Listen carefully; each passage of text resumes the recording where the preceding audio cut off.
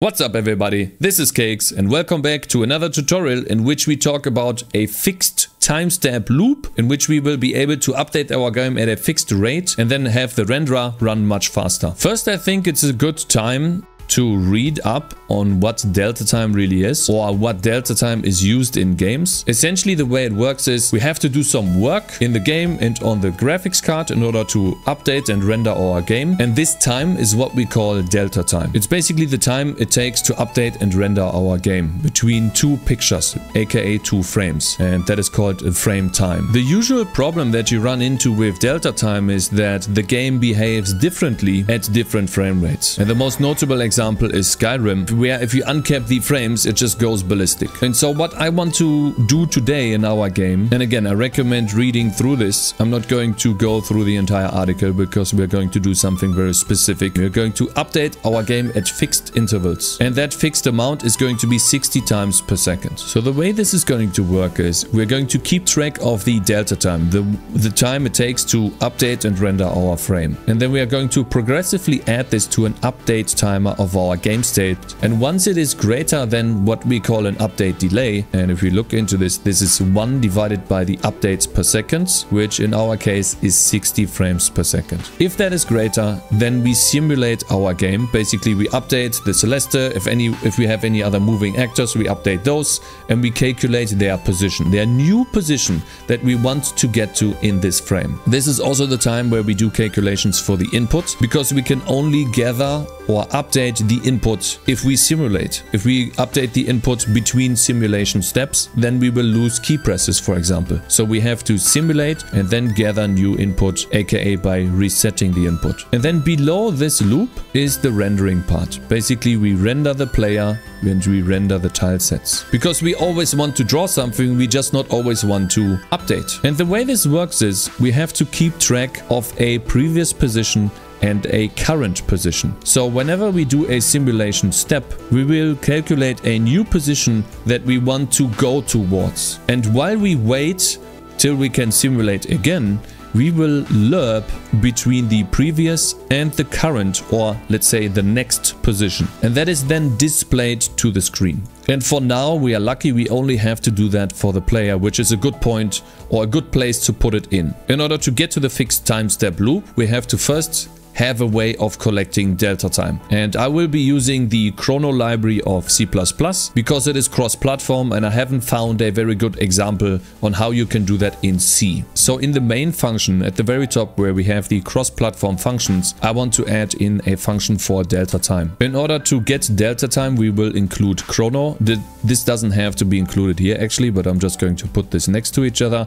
And then we have a get delta time function that we have to copy and then implement below the reload DLL at the very bottom. And this is what it looks like. We're going to keep track of the last timestamp using a static variable. Basically what this means is this line, since it is static, is only going to be executed once. And so the first time you call this function, it is going to store the last timestamp in the last time variable. We will always get the current timestamp, and then we will calculate the delta time between the last and the current timestamp using std_chrono. Once we are done with the delta time, we are going to store the current timestamp in the last timestamp and return delta. And now that I think about it, this actually needs to be before the reload DLL.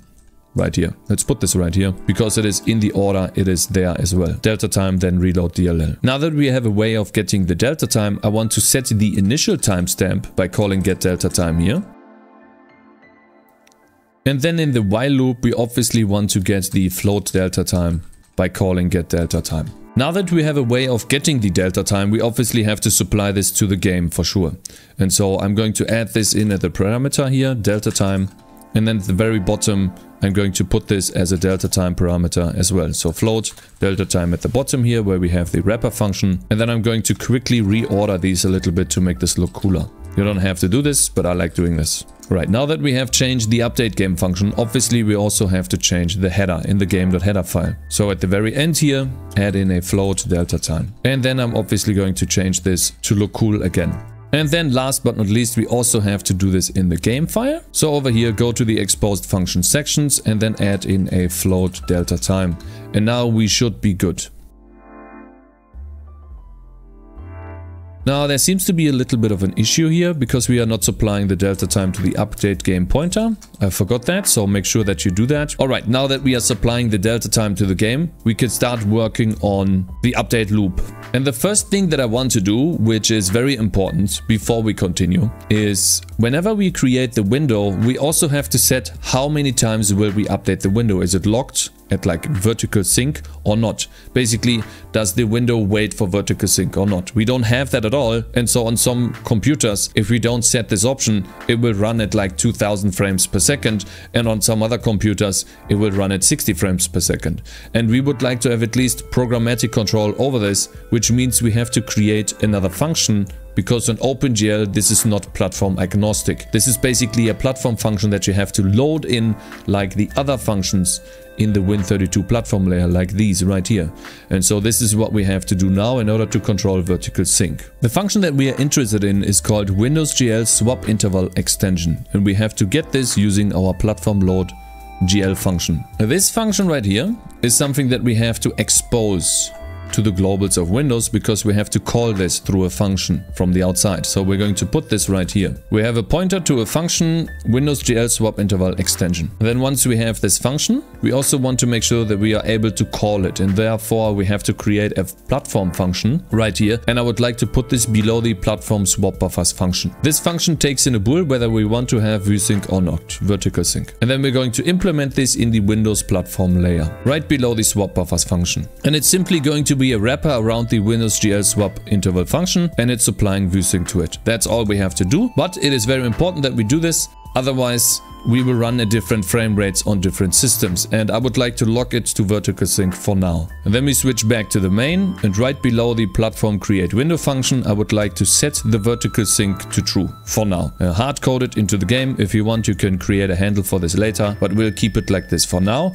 And now the game will run on every system on 60 frames per second if it can reach that frame rate, which it should. In order to add the fixed update loop to the game, we'll switch over to the game.cpp file, and after the initialization, I'm going to paste in the version of the current fixed update loop that I've shown you already. You know, we take the update timer, add delta time to it, and then once we have more than the update delay, we simulate and remove the update delay. And then we reset the input. And so the first thing that I would like to do is to reset or remove from the update window function what we are doing here. So we switch over to the Win32 platform layer and then go to update window, which is right here.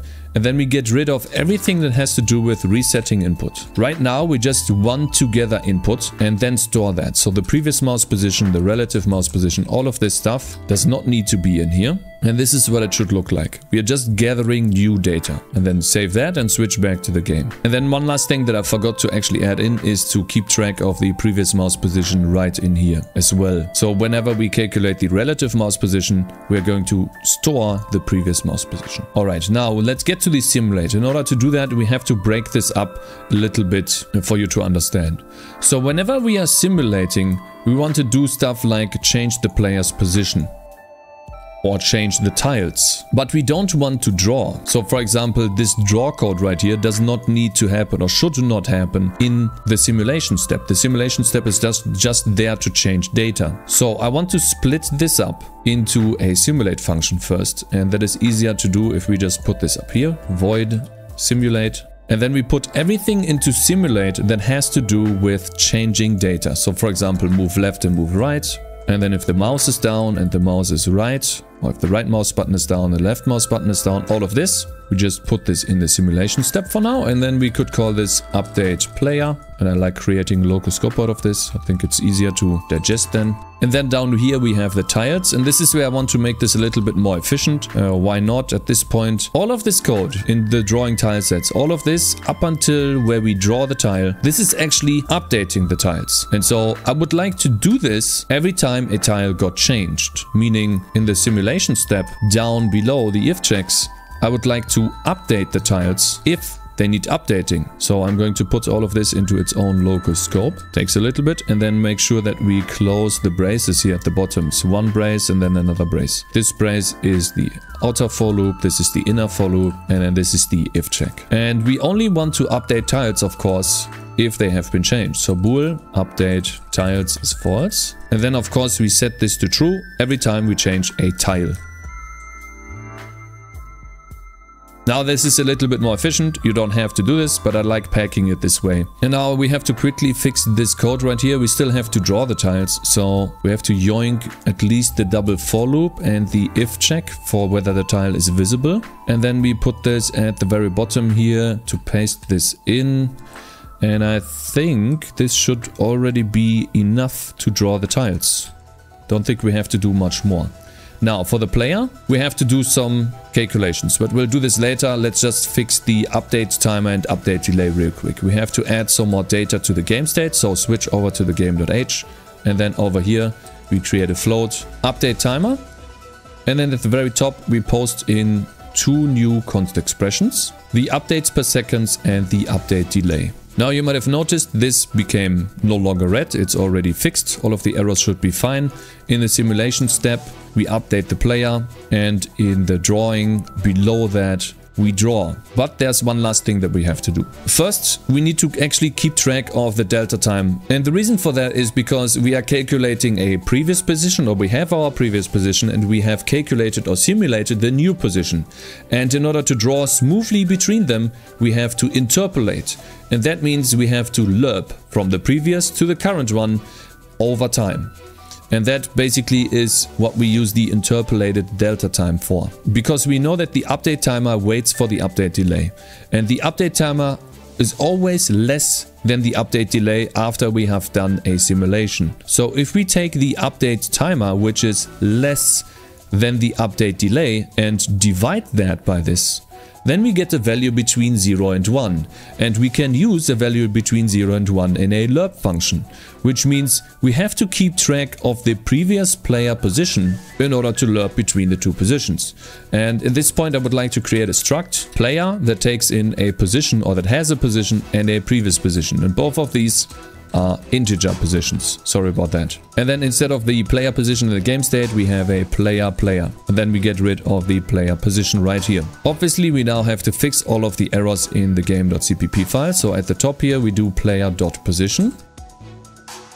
Alright, and when we are done, we go at the very bottom, and this is where we have to do the lerping between the two positions. So basically the way this looks is the following. We get ourselves a reference to the player, and then we calculate the player position using the previous position and the current position, using our interpolated delta time, which is between 0 and 1. And then we draw the player at that position. Now we just have to implement this lerp function. So you might have noticed that lerp is not implemented, which means we have to add this to the schnitzel lib. So switch over to this, and then we go below the I vector 2, because we have to interpolate between I vector 2s. And this is the way it looks like. Right now we're just calling down into a lerp function, but what we do here is we take the x and y components of the two vectors and we lerp between them. So we isolate the x coordinate and then lerp between the x and y and lerp between the two in the float case. And in the integer case, we do basically the same. We convert this into a float, we lerp,